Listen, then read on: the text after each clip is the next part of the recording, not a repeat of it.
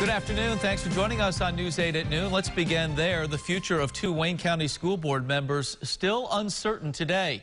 Both Steve Gallagher and Dennis Landry testified at hearings in their defense. The two accused of breaching protocol when they entered Freewill Elementary last fall and then set off an alarm.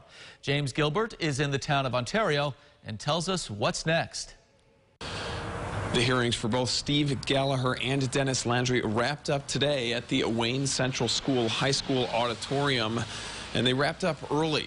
The time allotted was through this afternoon and even into tomorrow morning, but both hearings were combined to save time.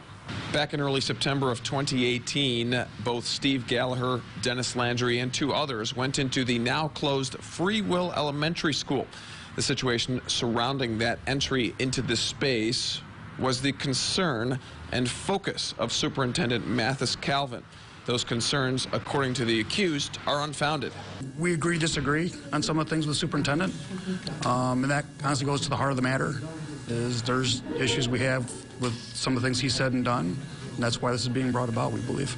Written summation by the lawyer of Gallagher and Landry will be submitted by next week, and of course the hearing officer will make a decision, really a recommendation to the Board of Education by the end of the month, whether or not to remove Gallagher and Landry. Mark?